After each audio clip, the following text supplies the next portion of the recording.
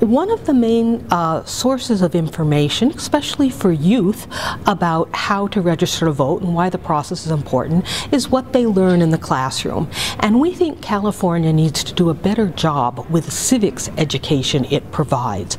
The classroom needs to be a place where students really understand why registering to vote and voting is important. And with Latinos being such a large part of the youth population of the state, that's a second issue. And then finally, we talked about the need for Latinos who are not yet fully fluent in English to be able to have access to elections. Well, we think there's counties out there that are doing great jobs of doing outreach and educating voters who aren't yet fully proficient in English. We want to get those counties talking to each other